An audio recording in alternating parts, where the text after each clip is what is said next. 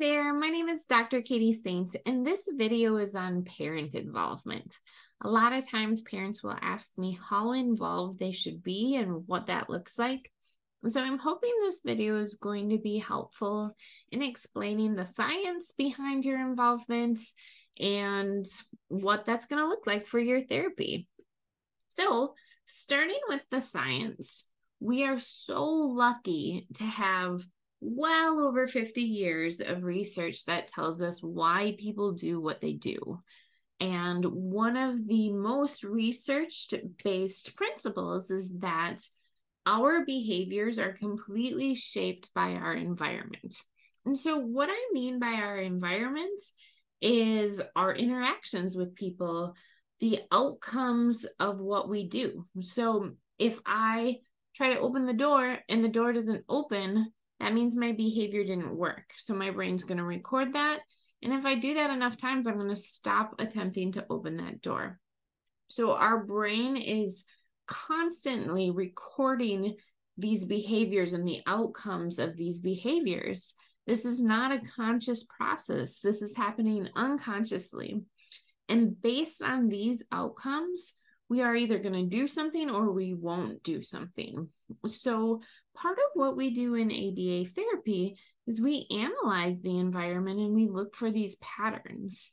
And if we shape these patterns to our favor, so those behaviors that we want to see more of get reinforced, they're effective, they work for your child, then that child is going to engage in those behaviors way more often. So I've had parents tell me, I don't really think that my child's paying attention to those things. I don't think they're going to make those connections.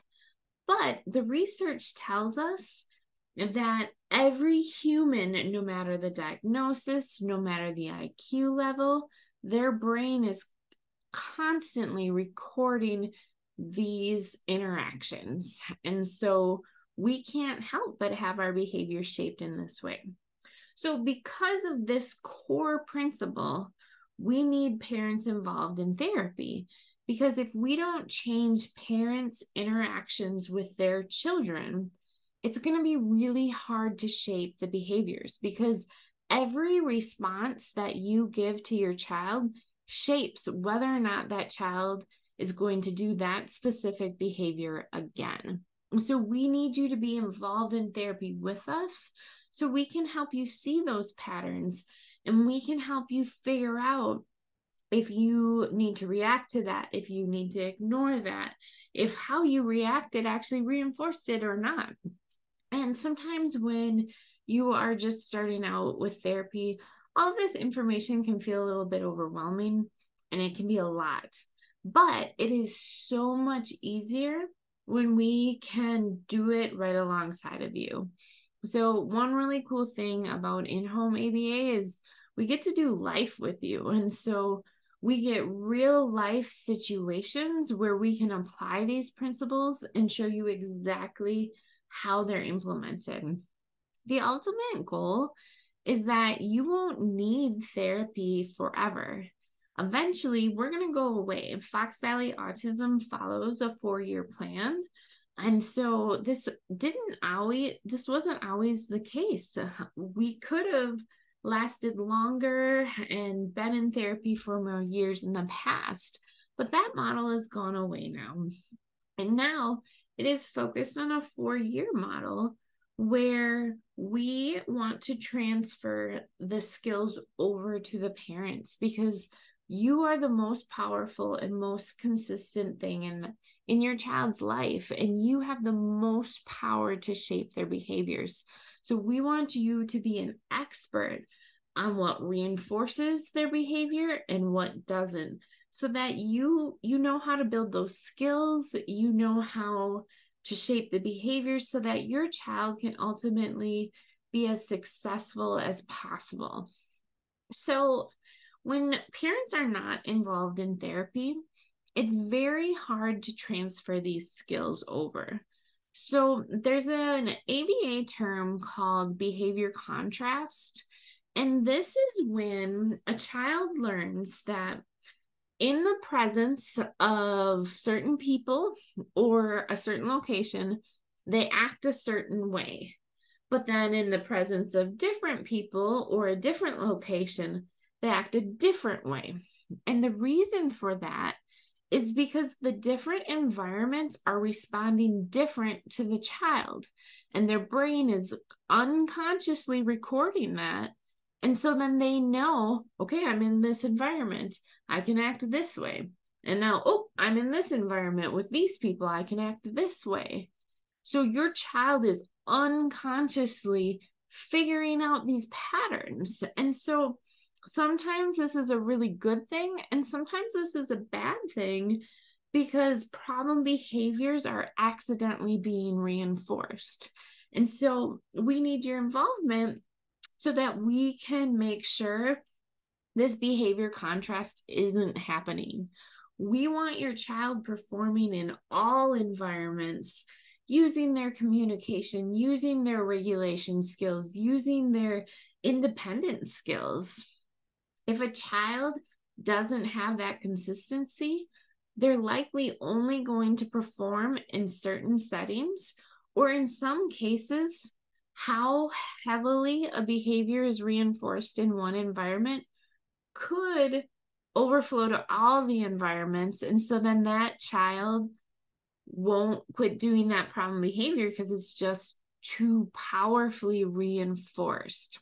So we want to walk alongside you. We want to help you figure out those patterns so that your child can be as successful as possible.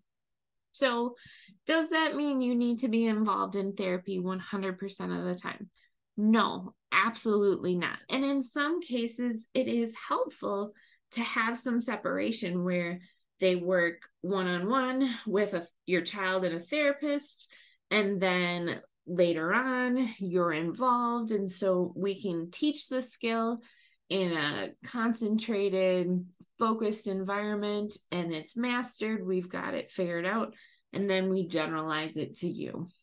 So sometimes you're going to see that mix. We don't need you to be there 100% of the time. But ultimately, we want you there a lot so that that transfer of skills can happen. So if you want to know what stage you're in with your therapy team, talk to your senior therapist or your lead therapist. This is a great topic to go over at team meetings.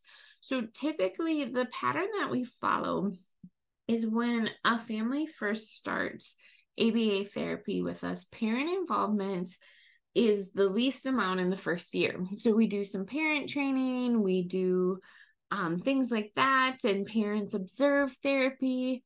But then as the years go on, we really increase that parent training and that parent involvement because we want you to be the ultimate expert. We want you to feel so confident when therapy ends that you have the skills you need. You can recognize those patterns. You know what to reinforce. You know what you're doing that's accidentally reinforcing the wrong things. So we want you to feel like an expert. So another question I get is it okay to leave? And what happens if my child uses me as escape? I've had a lot of parents tell me, I feel like when I'm there, my child doesn't learn as good. He always comes to me. And so I'm a distraction.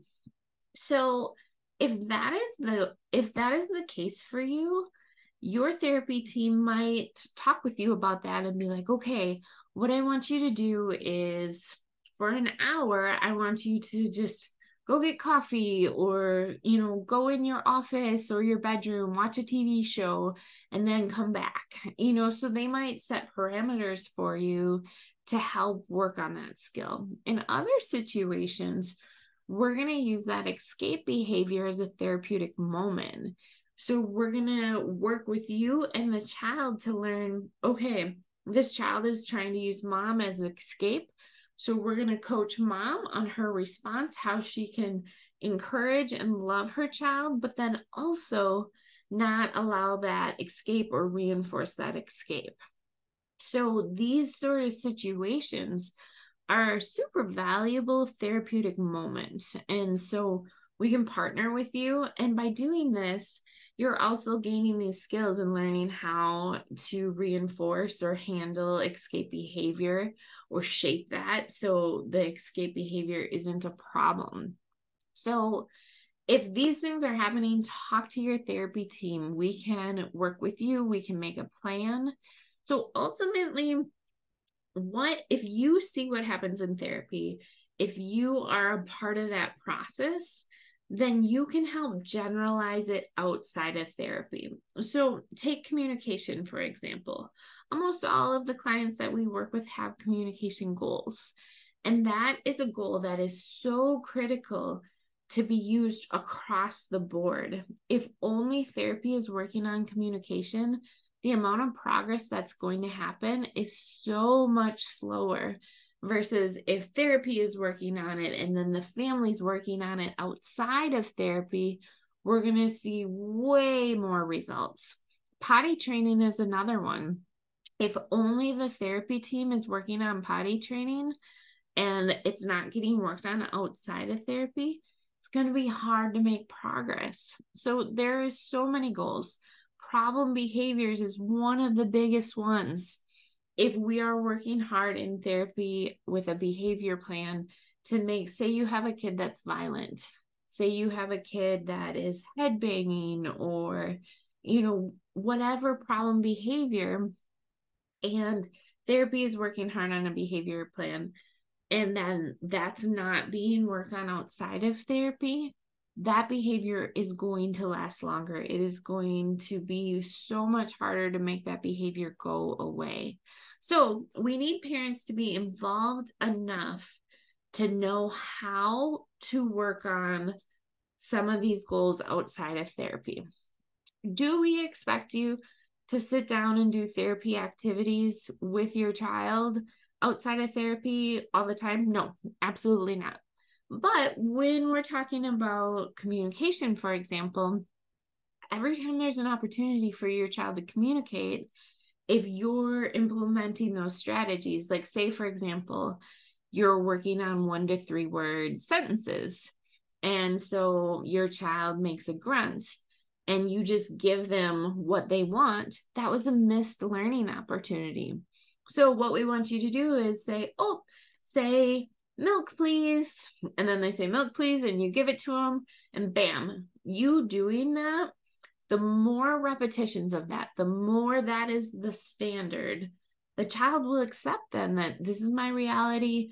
Everybody is expecting me to use my words, and this is consistent. Therefore, I'm going to start talking. This reduces anxiety because their environments are consistent. The expectations are consistent.